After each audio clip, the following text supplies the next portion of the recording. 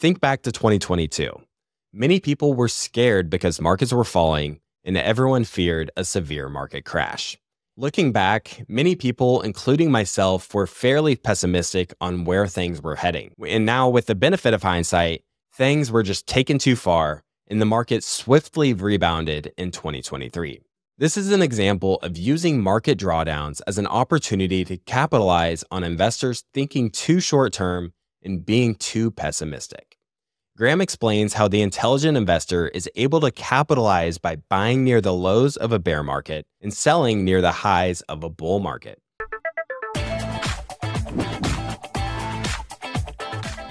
Today, I'm going to be sharing what I learned from reading The Intelligent Investor by Benjamin Graham, and more specifically, the 2 chapters that Warren Buffett highly recommends, which are chapters 8 and 20.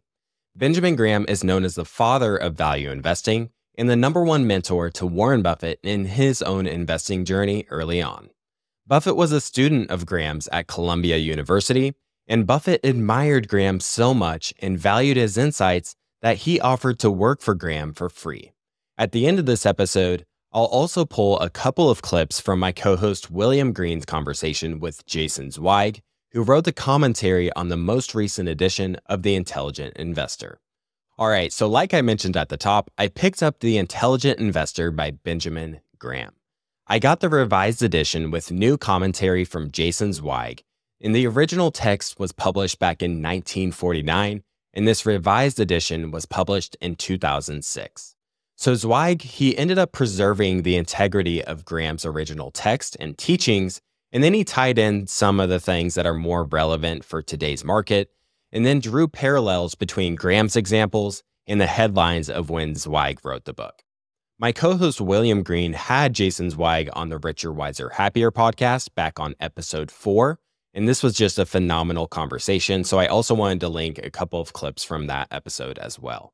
So Warren Buffett picked up The Intelligent Investor all the way back in early 1950, and back then he believed it was the best book on investing ever written, and he still says that today. In the preface of the book, Buffett writes, I quote, "To invest successfully over a lifetime does not require a stratospheric IQ, unusual business insights, or inside information. What's needed is a sound intellectual framework for making decisions and the ability to keep emotions from corroding that framework. This book precisely and clearly prescribes to the proper framework. You must supply the emotional discipline," end quote. And Buffett has talked about how chapters 8 and 20 alone will make you a far better investor, which is what I'm going to discuss in detail during this episode. Zweig has a section here on who Benjamin Graham was and why you should listen to him. He writes, I quote, "Graham was not only one of the best investors who ever lived, he was also the greatest practical investment thinker of all time. Before Graham, money managers behaved much like a medieval guild, guided largely by superstition, guesswork, and arcane rituals. Graham's security analysis was the textbook that transformed this musty circle into a modern profession, and The Intelligent Investor is the first book to describe for individual investors the emotional framework and analytical tools that are essential to financial success. It remains the single best book on investing ever written for the general public," end quote. Ben Graham was born in 1894 in London, and then he moved to New York when he was just 1 year old. When Graham graduated from Columbia, he tried his hand at Wall Street. He started out as a clerk at a bond trading firm and eventually made his way to running his own investment partnership. Zweig describes how Graham became a master at researching stocks in microscopic, almost molecular detail. He would plow through reports and discover companies that traded at a market price below the cash value and the value of the high-quality bonds that the company held. He'd buy such companies and then go on to pester the management to start increasing the dividend to help boost the share prices. After learning some painful lessons and losing 70% of his money during the Great Depression, his returns from 1936 through 1956 were recorded to be at least 14.7% annually versus just 12.2% for the broader market. The Intelligent Investor dives into these core timeless investment principles. These include, first, A stock is not just a ticker symbol or an electronic blip. It is an ownership in a real business that has underlying value that does not depend on the share price. Second, the market is a pendulum that forever swings between unsustainable optimism and unjustified pessimism. The intelligent investor is a realist who sells to the optimist and buys from the pessimist. Third, the future value of every investment is a function of its present price. The higher prices you pay, the lower returns you will ultimately receive. Fourth, no matter how careful you are, the one risk no investor can ever eliminate is the risk of being wrong. This is why Graham incorporates a margin of safety with his purchases. A margin of safety means that you're paying a price well below what you believe to be the underlying value to help minimize losses in the case that you're wrong in your assessment. And finally, fifth, the secret to your financial success is inside yourself. Zweig writes, if you become a critical thinker who takes no Wall Street fact on faith, and you invest with patient confidence, you can take steady advantage of even the worst bear markets. By developing your discipline and courage, you can refuse to let other people's mood swings govern your financial destiny. In the end, how your investments behave is much less important than how you behave, end quote. So the book has Graham's original text, and then Zweig adds his own additional commentary after each chapter to help illustrate how relevant Graham's principles still are today. So like I mentioned, Buffett said that the most important chapters are chapter 8 and chapter 20, so let's start there. Chapter 8 is titled The Investor in Market Fluctuations. So due to the involvement of humans, markets inevitably go through fluctuations. Markets always have and always will have a series of good years and a series of bad years. And as investors, we must be both financially and psychologically prepared for such fluctuations, and ideally, we want to take advantage of these fluctuations in the market. Think back to 2022. Many people were scared because markets were falling, and everyone feared a severe market crash. Looking back, many people, including myself, were fairly pessimistic on where things were heading. And now, with the benefit of hindsight, things were just taken too far, and the market swiftly rebounded in 2023. This is an example of using market drawdowns as an opportunity to capitalize on investors thinking too short-term and being too pessimistic. In an ideal world, Graham explains how the intelligent investor is able to capitalize by buying near the lows of a bear market and selling near the highs of a bull market. He explains that there are two ways to profit from the mood swings of the market. The first is by the way of market timing, and the second way is by the way of pricing.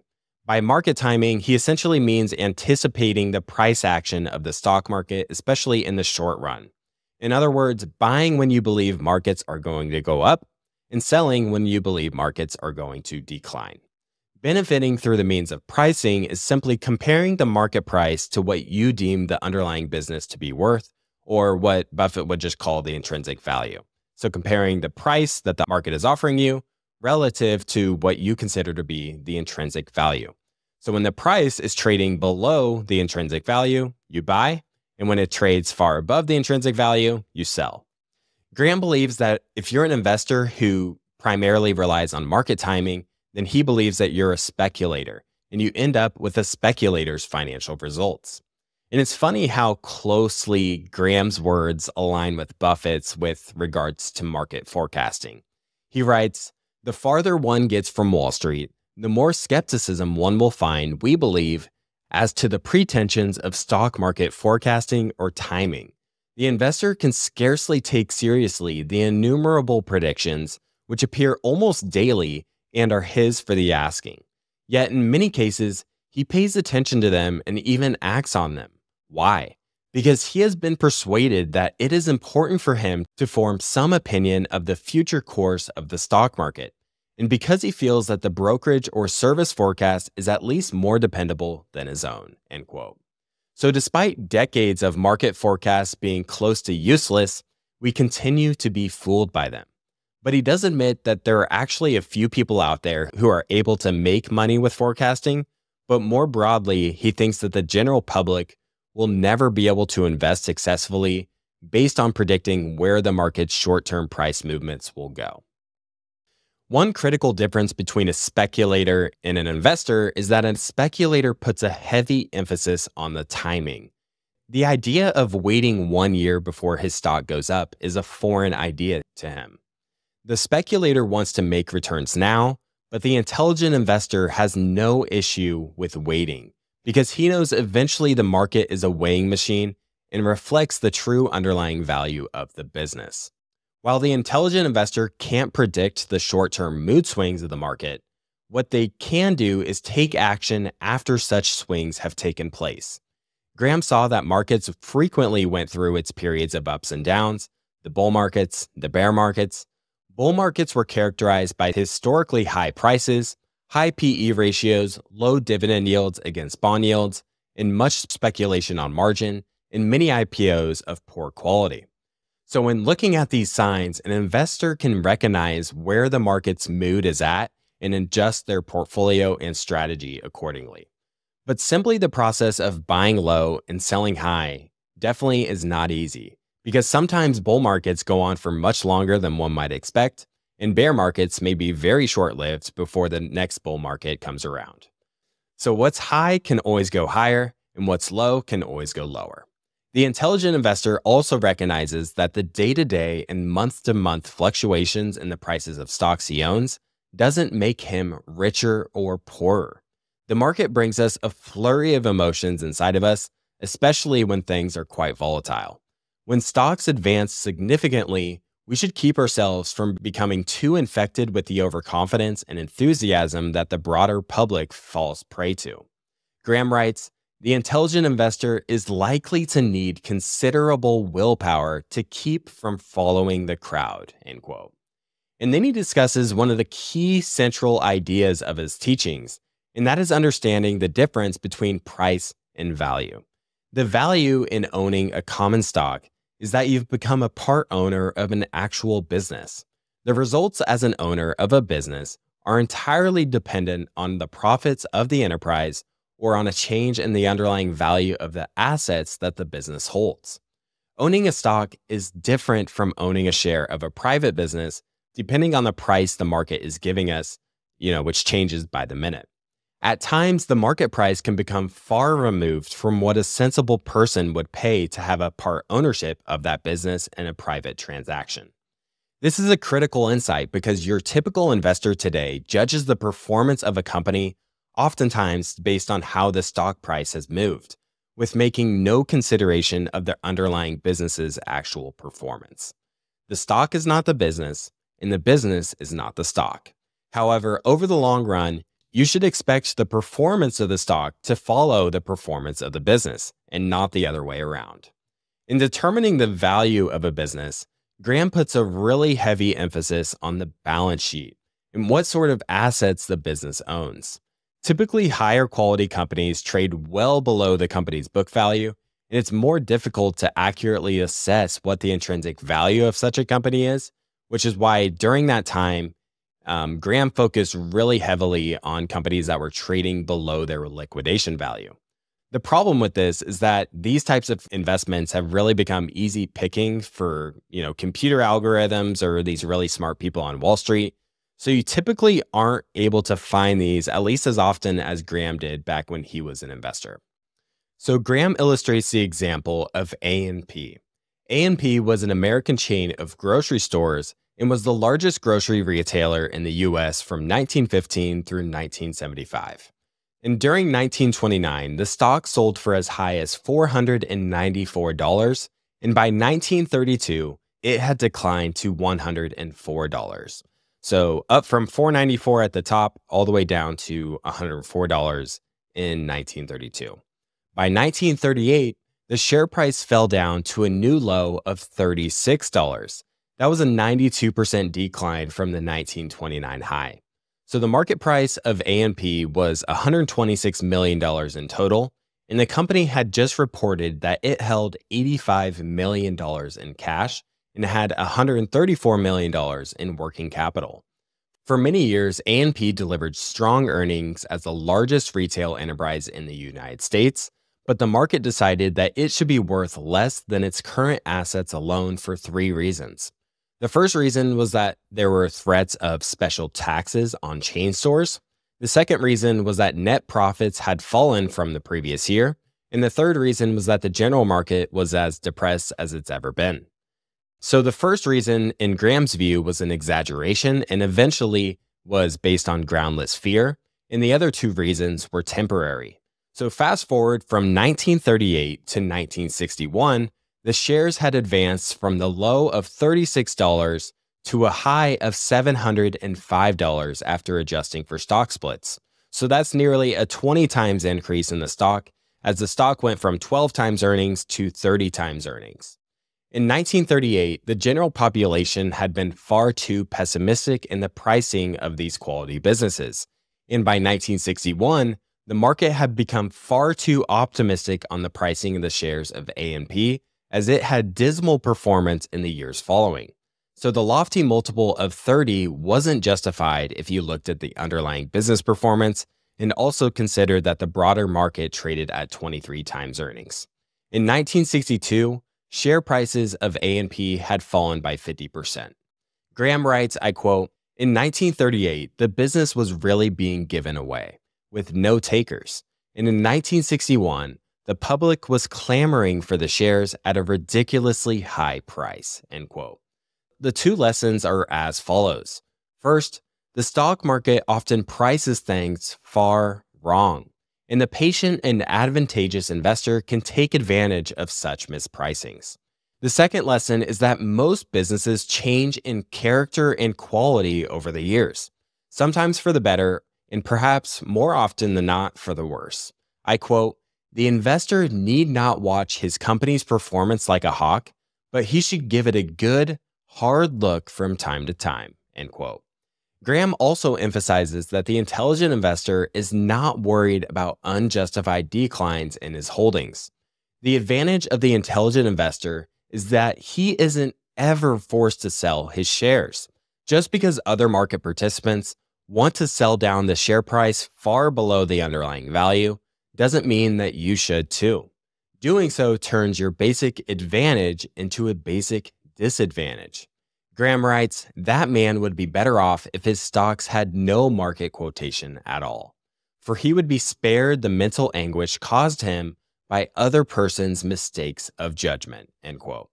Buffett has often used the story of Mr. Market knocking on your door and offering to buy your home. So if you bought your home for, say, $200,000 and you thought that was a fair price, you wouldn't care if someone knocked on your door and offered to buy it for $100,000. But when it comes to stocks, this freaks people out.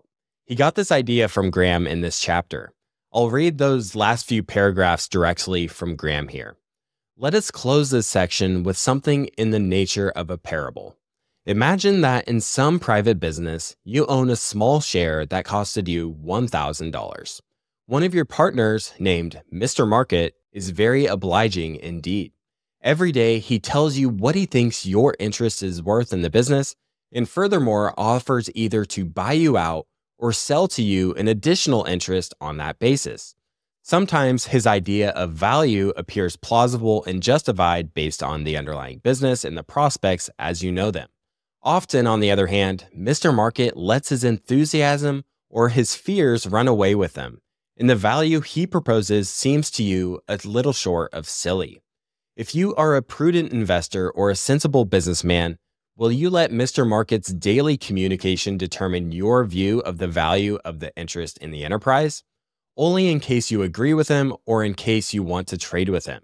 You may be happy to sell out to him when he quotes you a ridiculously high price, and equally happy to buy from him when the price is absurdly low. But the rest of the time, you will be wiser to form your own ideas of the value of your holdings, based on full reports from the company about its operations and financial position.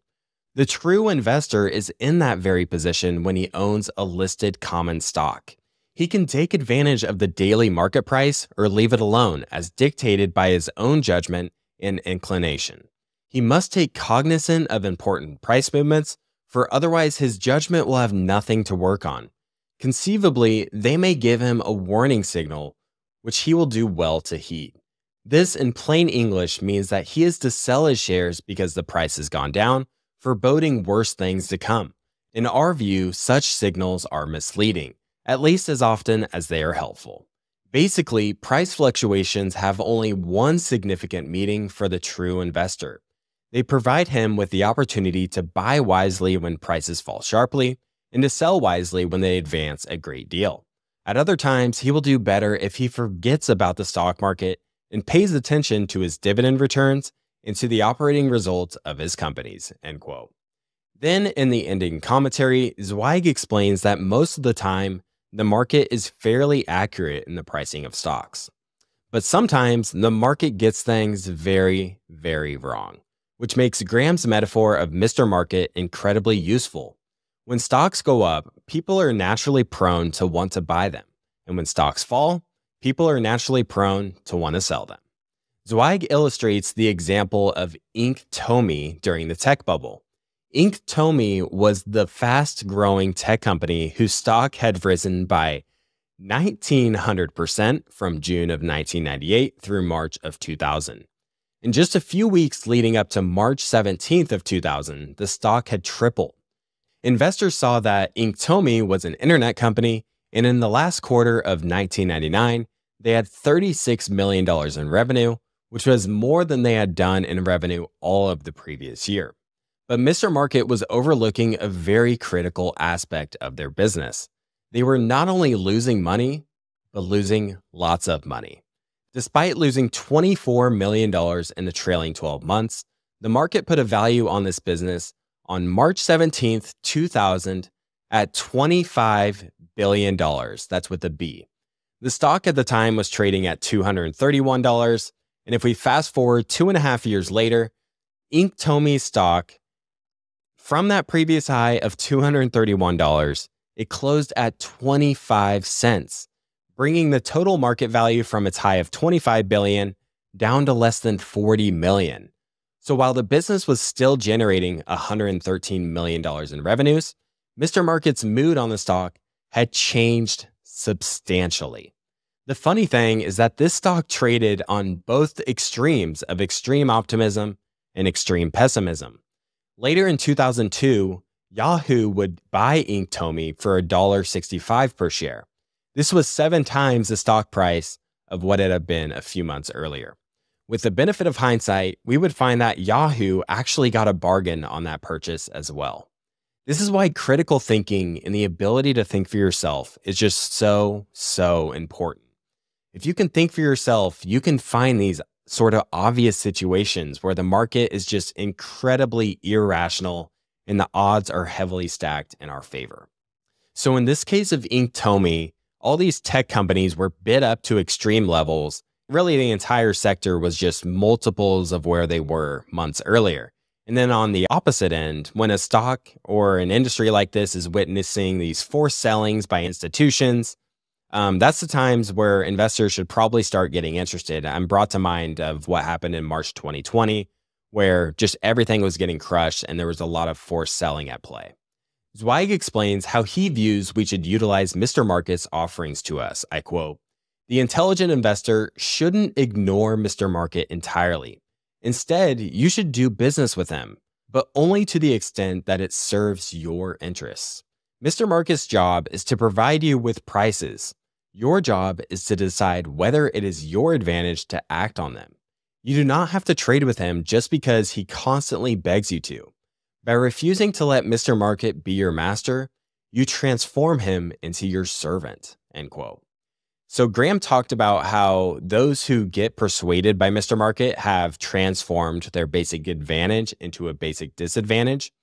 Zweig explains what he believes Graham meant by this. The intelligent investor has the full freedom to choose whether or not to follow Mr. Market. You have the luxury of being able to think for yourself. Many investment professionals really don't have this luxury. Many of them manage billions of dollars and they're forced to hold really big companies. Many investors pour into these funds during the good years and take their money out during the bad years. This means that professionals aren't able to take full advantage of market drops. Many portfolio managers get bonuses for beating the market. So instead of optimizing for the long term, they may try and optimize for the next 3 or the next 6 months and not stray too far from the index. Zweig argues that because many institutional investors can't truly think for themselves and have a full level of independence, then there's no reason for us individual investors to think we can't do as well as the pros. The intelligent investor focuses their attention on things they can control.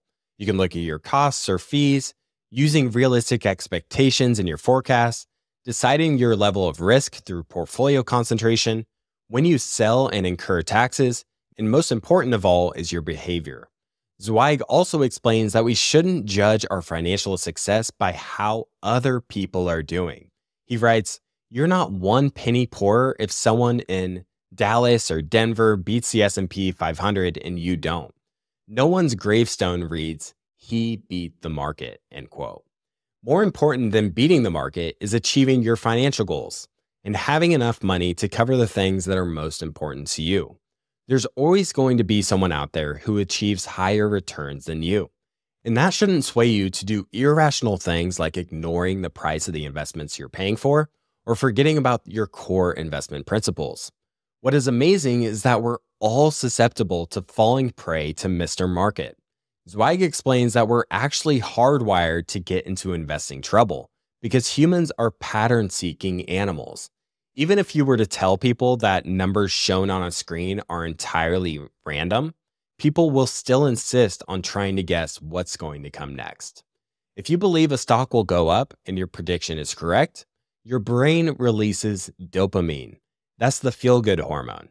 And this is what we always want more of. Dopamine can make us addicted to our own predictions in the midst of all this randomness. On the flip side, when a stock drops, our brain processes fear and anxiety, and this generates a fight or flight response within us. It's totally natural to feel fearful when stocks are falling because we're literally hardwired for it, just as if we're hardwired to avoid a rattlesnake or have a rising heart rate when a fire alarm goes off. The other irony is that falling stock prices for long-term investors is actually good news, not bad. Falling stock prices means better bargains are available, and the lower prices fall, the higher your expected returns are. If you're a long-term investor and you won't need to sell any stocks in the near term, then you should be welcoming falling stock prices. So that concludes Chapter 8. Let's jump to Chapter 20 here. Chapter 20 is titled Margin of Safety as the Central Concept of Investment. Graham argues that a margin of safety is essential for sound investments in bonds and stocks. Now, the way Graham argues the definition of a margin of safety is by comparing the yield you get on stocks relative to that of bonds. During the Benjamin Graham era of investing, your typical stock was selling at around 11 times earnings, so your earnings yield on that, just dividing 1 divided by 11, was 9%. And then the typical rate on bonds was around 4%. So it didn't seem too difficult to get a better earnings yield on stocks relative to bonds. A more relevant definition of the margin of safety is a favorable difference between the price you pay and the intrinsic value of the underlying asset. So the difficulty in stock picking is forecasting the future because the future has been and always will be fundamentally uncertain. When you purchase with a large margin of safety, you help remove the need to know how the future is going to play out. Buffett's #1 rule is not to lose money, and utilizing a margin of safety approach not only limits your downside risk, but it also gives you more upside opportunity as you're buying at more opportune prices. Graham writes, I quote, "If such a margin is present in each of a diversified list of 20 or more stocks, the probability of a favorable result under fairly normal conditions becomes very large. That is why the policy of investing in representative common stocks does not require high qualities of insight and foresight to work out successfully. The danger to investors lies in concentrating their purchases in the upper levels of the market or in buying non-representative common stocks that carry more than average risk of diminished earnings power," end quote. Graham is, of course, well known for diving into the land of cigar butts and looking for these opportunities. And part of the reason he found it so attractive is because cigar butts are the companies in which the market has no real enthusiasm about the company's prospects. If the sentiment is so bad that no investor wants to touch that stock no matter the price, this is what gets him interested because the company is priced at such a level that even very, very conservative forecasts will lead to highly satisfactory returns. Plus, if you buy with an appropriate margin of safety and the company ends up underperforming your expectations, the margin of safety may still prevent you from losing money or earning an unsatisfactory return. In this case, the margin of safety would have served its purpose.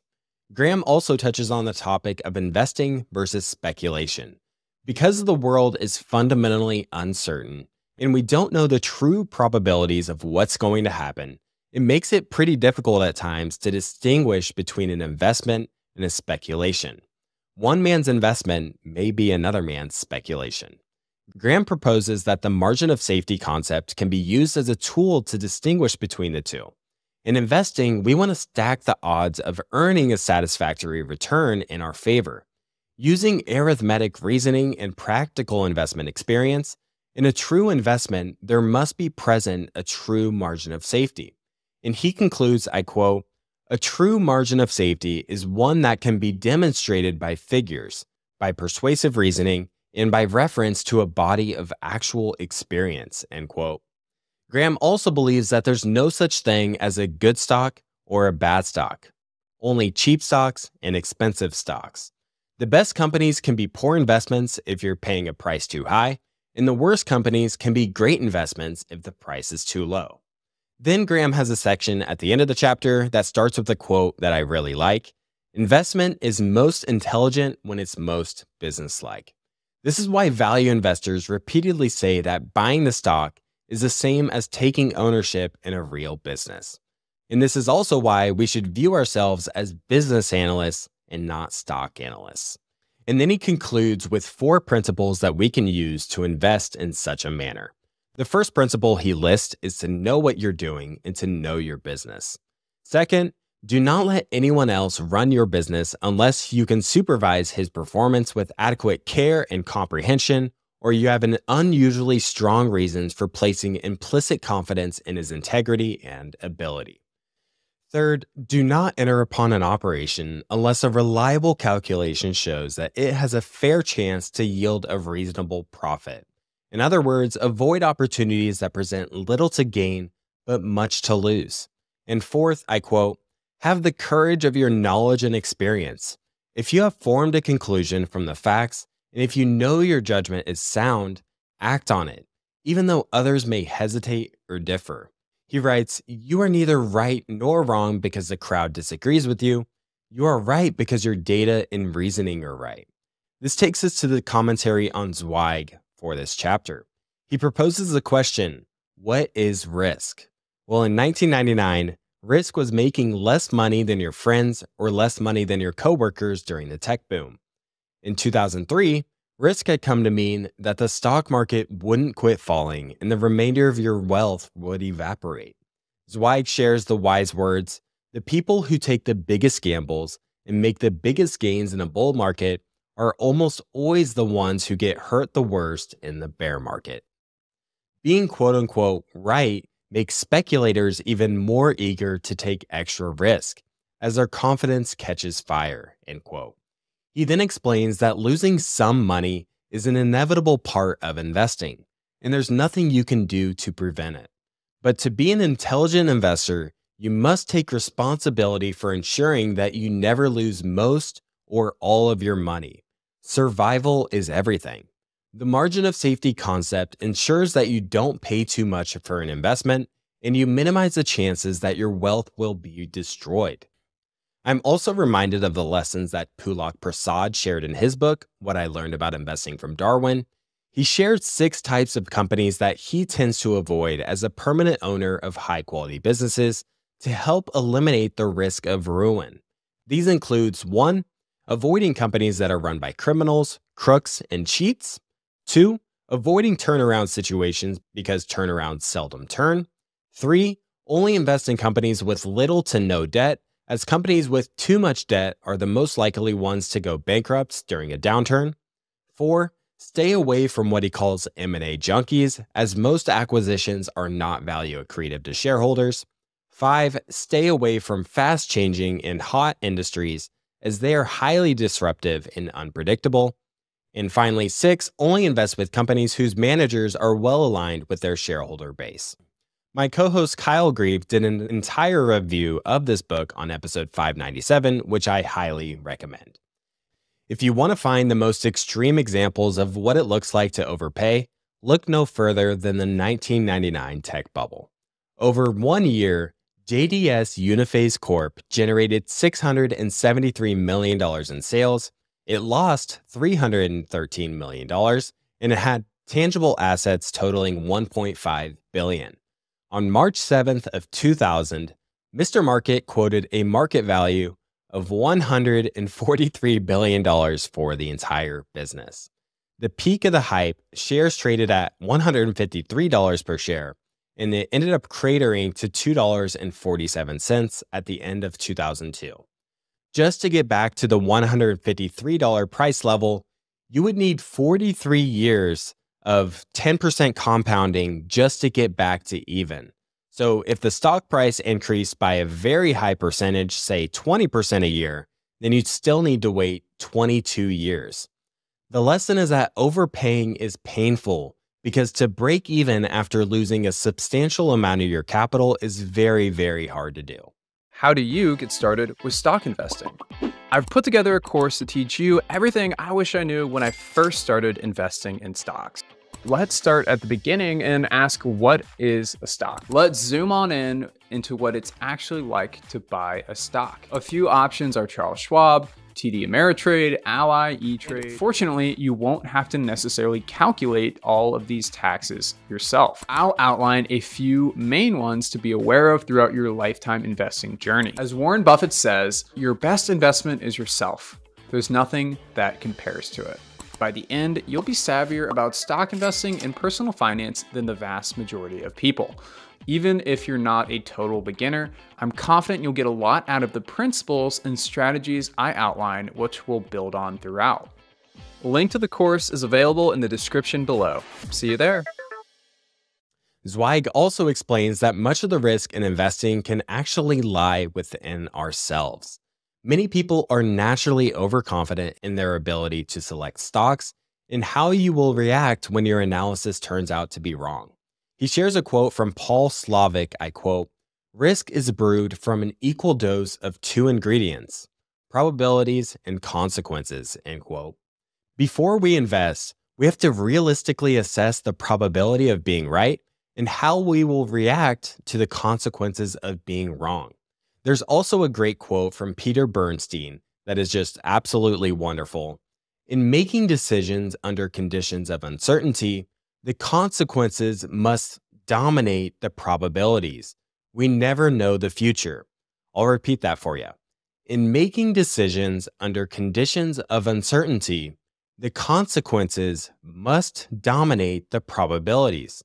We never know the future. The point is that we shouldn't only focus on getting our analysis right, but also consider the consequences of being wrong. It's almost certain that about every single stock picker or active investor is going to have at least one mistake during his investing career. That's a near certainty, and we don't have control over that. What we do have control over is the consequences when we are wrong. There was a survey that was done that showed that 10% out of 1,300 investors surveyed had put at least 85% of their money in tech stocks in 1999. Based on that statistic, 10% of investors ignored the potential consequences of being wrong and ignored the margin of safety concept. So they did nothing to protect themselves against the serious consequences of being wrong. Zweig writes, simply by keeping your holdings permanently diversified and refusing to fling money at Mr. Market's latest, craziest fashions, you can ensure that the consequences of your mistakes will never be catastrophic. No matter what Mr. Market throws at you, you will always be able to say with a quiet confidence, "This too shall pass away," end quote. Next, I wanted to turn to play a couple of clips from William Green's interview with Jason Zweig that was released on the Richer, Wiser, Happier podcast back in April of 2022. That was episode 4, which you can find on our website or on the feed you're listening to now, and I'll be sure to get that linked in the show notes as well. The first clip is Jason Zweig talking about Graham's emphasis on survival and adhering so strongly to the principle of the margin of safety. Some people could argue that he is too pessimistic in his view of the world, so I thought it would be an interesting one to play here in this context. Here's the clip of William and Jason discussing why he was shaped to view the world in this way. Other fascinating things about Graham that I wanted to run by you. One of them, I wrote about Graham in Richer, Wiser, Happier, about his early life, which is kind of fascinating, like that he came from this prosperous family that I think imported porcelain from Europe. And then his father died at the age of about 35, and the mother was widowed and left with 3 kids to bring up. And the business collapsed, and she ends up turning their home into a boarding house, which failed. Then she borrows money, gets wiped out in the panic of 1907. And then Graham grows up, instead of growing up with a cook and a maid and a governess, which he'd always had when they were this prosperous family when his dad was alive, sees the family actually forced to sell its possessions in a public auction and never really recovered from that kind of public disgrace. And then lives through World War I, the Great Depression, the crash of 29, where I think from 1929 to 32, he lost something like 70% of his money. And then lives through World War II. And he's from a Jewish family. He was born Benjamin Grossman, as you know, and had come from Poland, same sort of area that your family and mine had come from as refugee Jews. And what's fascinating to me is that his entire investment credo is built on this idea of the margin of safety. And here's a guy whose youth is, in a sense, the epitome of chaos. That even as a Jewish guy coming from Poland, he's seen. I mean, I think if I remember rightly, I think his grandfather may have been the chief rabbi of Warsaw, and so this is kind of fascinating to me because my background is similar and your background is similar, right? My family came from Russia, Poland, and Ukraine. Yours, I think, came from Ukraine. I remember your grandfather was from Ukraine. And I'm wondering if you could talk about that connection, the link between this kind of personal chaos and his sense that you have to find a way of investing that protects you against chaos. Yeah, that's such a good observation, William. You know, the anecdote that stands out for me from Graham's life story is when he was a very small child. This was after his dad had died. His mother had to cash a check at the bank. And I think she asked Graham to take it to the bank. And was it that she had to cash a check? No, she had to, I forget whether it was to cash a check or make a withdrawal, but in any case, Graham had to go to the teller. And the teller said out loud, sort of to the bank floor, "Is Mrs. Graham good for this amount?" And it just stuck with him. It was maybe $5 or something like that, which of course in those days was a lot more than it is today, but it still wasn't much. And Graham was traumatized by loss. And, you know, in several of his books and articles, he has this expression. He says the future is something to be guarded against. And I think this is the biggest knock on Graham. It's the criticism so many people make of him today and have been making for 20 years. And I think it's valid. Charlie Munger makes the same point.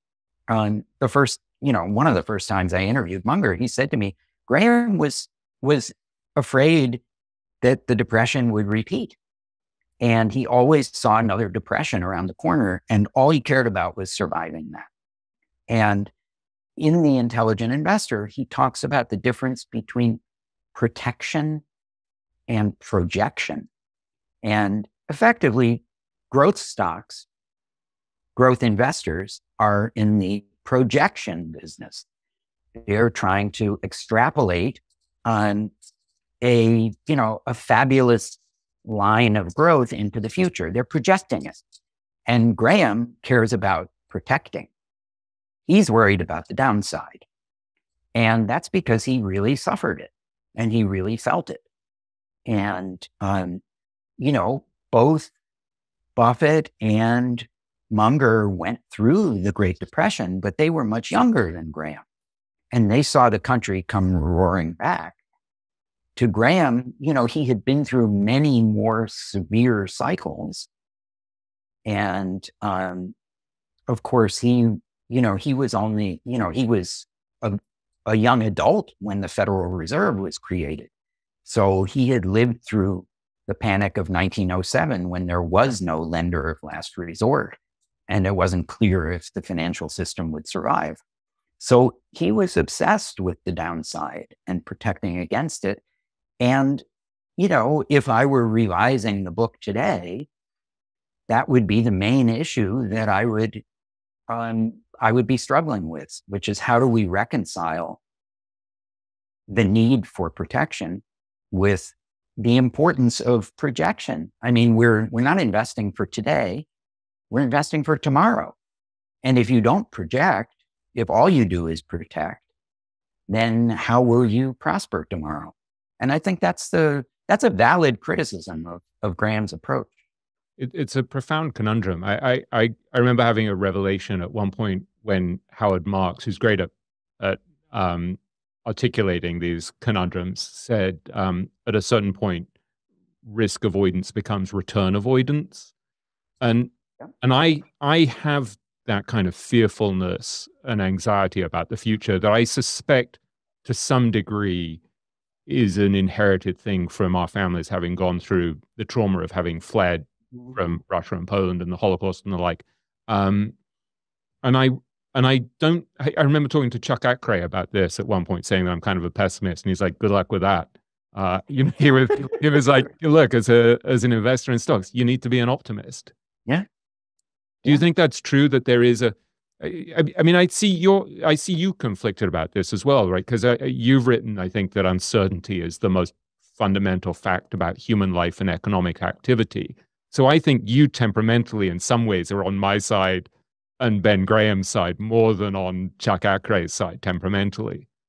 Yeah, I mean, sure, I'm a worrier, but I also am an optimist. I mean, I've seen too many good things happen in my own life and frankly, in the world's life, to be a pessimist. I mean, I think it was I forget who it was. An Israeli prime minister, naturally, said, to be a realist, you have to believe in miracles. I think it might have been Ben Gurion. Yeah, either Ben Gurion or Golda Meir, one of those two. Yeah. And it's kind of true. I mean, you think back a decade ago, who would have expected, well, a little more than a decade, but who would have expected, cloud computing and fracking? The U.S. is energy independent. And that seemed impossible 15 years ago. Progress doesn't stop. As negative and horrible as a lot of the headlines are, and as worried as I am, as I think any thinking person has to be, about the polarization in our society and the rising resentment and distrust of expertise and the anger across the political spectrum at the other side. I don't know how you can really be a pessimist. Yeah, I tend to feel, having talked to a lot of great investors who are smarter about this stuff than I am, that it's a kind of general upward trajectory that's interrupted by these periods of tremendous disruption. But I think that was Ray Dalio's view when I interviewed him recently. That if you look at the very long-term picture of productivity, longevity, human lifespan, quality of life, it's hard not to be optimistic. But there are these periods of disruption. And so it seems to me that part of the key to investing well is to set yourself up for survival. And I remember you having a great interview with Peter Bernstein, where he talked about just this recognition of just how badly things can get wrong when you asked him about the biggest mistake that you can make investing. So when Jason tells the story of Graham being at the bank and the teller asking if they are good for the $5, I really can't help but compare that to my own life experiences. I grew up in a family where, we were generally pretty well off, and whenever I needed the basic necessities, they were always provided to me. I had a stable family, my parents had great jobs, and I had a good support system around me. And I can clearly see that partially because of that, I have an optimistic view of the world and that things tend to remain stable or tend to continually get better over time. I haven't lived through a Great Depression type scenario, and whenever financial markets go sort of haywire, the Fed tends to swoop in, support markets, support asset prices, and the environment for businesses is largely accommodative. And I think this is a reminder that we shouldn't rely on things always being so good. Having some protection against calamity can be very wise, whether that means having more cash in an emergency fund than I probably otherwise would, or maybe having some physical gold as a safe haven, or buying more safe blue chip companies or index funds. I'm not one to say what that additional cushion might be for the listener, but those are just some ideas that I can come up with for myself. I think we can still have an optimistic view of the economy and an optimistic view of the world, but still know that bad and unexpected things are bound to happen at some point in our lives that we can just never see coming. Morgan Housel wisely said that the biggest risk over the next 10 years is one that we can't foresee coming, and we really can't even fathom. I love how they also mentioned that the conundrum of needing to balance survival with capital appreciation. If you focus solely on capital appreciation, you're going to find out the hard way that you need to balance it with some of these survival characteristics, such as not growing too fast, having a strong, healthy balance sheet, growing thoughtfully and strategically, thinking long-term, etc. And if you focus too much on capital preservation, then you may come to find that your returns aren't enough to reach your financial goals. So you need to find that healthy balance between the two that suits your temperament and suits your skill set. Next, I wanted to share one more clip here on Jason's wise thoughts on diversification versus concentration. This is an area where Graham actually differed from Buffett and Munger. For example, Charlie Munger, he feels that when he's nearly certain on a bet, he's more than willing to put 30% of his portfolio in that bet. Graham liked to be much, much more diversified. So here's the next clip from Jason and William.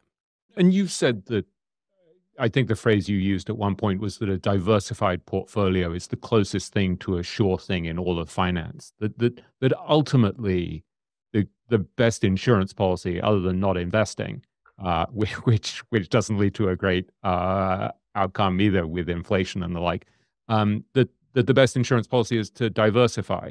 Is that also one of just the most simple and basic but timeless lessons that we get from someone like Graham, who was probably much more diversified than Buffett? Chose. Yeah, correct. I mean, it's kind of interesting. This is another area where Buffett and Munger really diverge from Graham. Graham invested in categories of securities. If railroad stocks were cheap, he would just buy every railroad stock that was cheap. He wouldn't buy one. He would buy dozens. Maybe he thought utilities were cheap. He would buy every utility he could find that was cheap. Graham was a huge believer in diversification, and Buffett and Munger are not. And, I think the right way to think about it is that diversification is inverse to the likelihood that you have superior knowledge and you're actually right. So the more sure you are that you know what you're doing, that you're doing something that not everybody else is, and that there's an asymmetry between the downside and the upside, the more you should put in that asset. And, great investors will tend to be under diversified, great active investors, because they feel, or their experience tells them, that they should concentrate. The problem with that is that people aren't very good at assessing how valid their signals of confidence are. And, it's part of normal human behavior to be overconfident.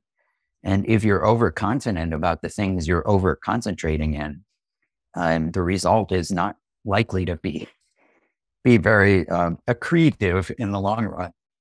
Yeah, I remember once saying to Bill Miller when he was, I think he had bought 15% of Amazon. This is back in 2000, 2001. And everything was going to hell in the market after 9/11. And I was with him while he was investing hundreds of millions of dollars. And I said to him at one point, God, you got to have so much balls to do what you do. He said, yeah, I've also got to be right. And It was one of those moments where you were like, oh, yeah. It's like so many of the truths that you hear in investing are so simple. There's emphasis on survival, this emphasis on diversification, this emphasis on being right, this emphasis on being long-term and patient.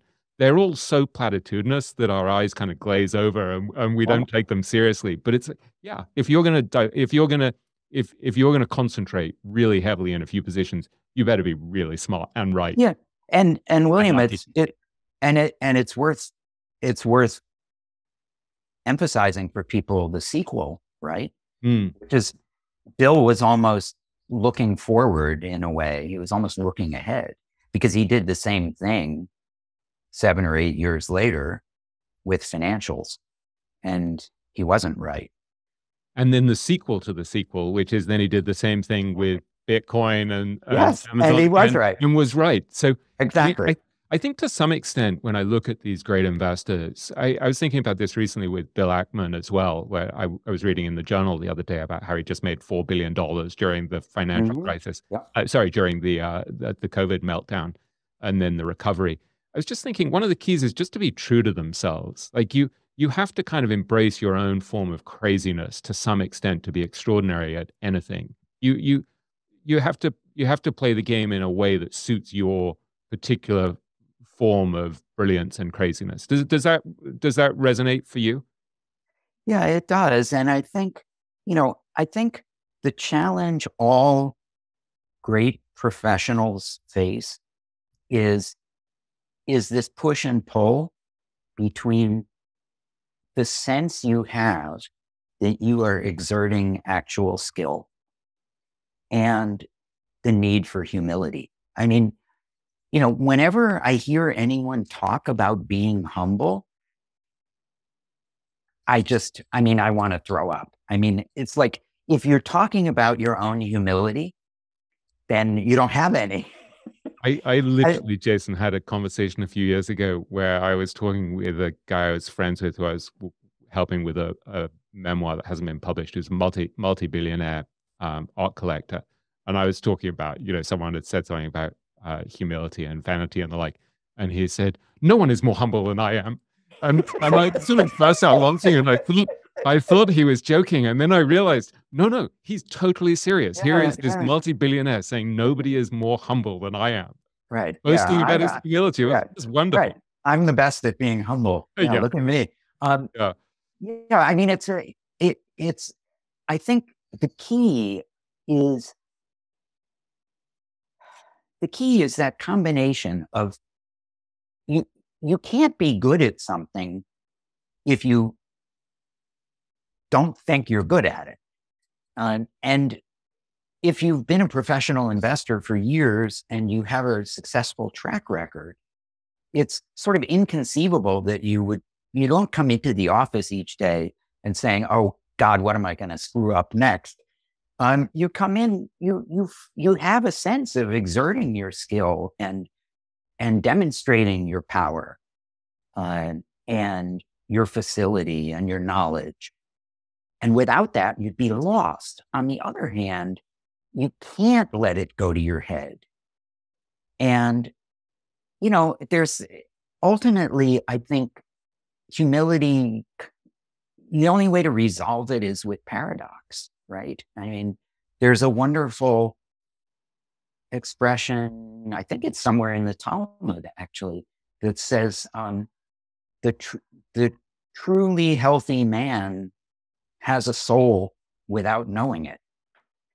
And it's something like that. It's that you want to be humble and you seek to be humble, but you don't really expect to achieve it, because if you did expect it, you would end up sounding like the person you were just describing.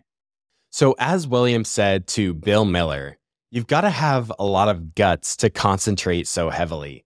And he also made the point that you really need to be right when you concentrate. Remember what I said earlier, that you need to consider the consequences of when you're wrong, and the consequences cut really heavily when you're wrong after you concentrate like that. So concentration in a way is like leverage, in that it's a knife that cuts both ways. When you're right, it can be tremendously profitable, but when you're wrong, it can definitely work against you really strongly. So that wraps up today's episode on The Intelligent Investor. I really hope you enjoyed it. If you'd like to check out that full interview with Jason Zweig and William Green, Jason did the commentary on the most recent edition of The Intelligent Investor. I'll be sure to get that episode linked in the show notes, and I'll get the book linked as well. So thanks a lot for tuning in, and I hope to see you again next time. I'm not sure I've seen a portfolio with this many multi-baggers in one place. I thoroughly enjoyed learning all the lessons he took from Darwin and biology and how he's applied them to investing. His 3-step strategy is both simple and repeatable. 1, eliminate significant risks. 2, invest only in stellar businesses at fair prices. And 3, own them forever.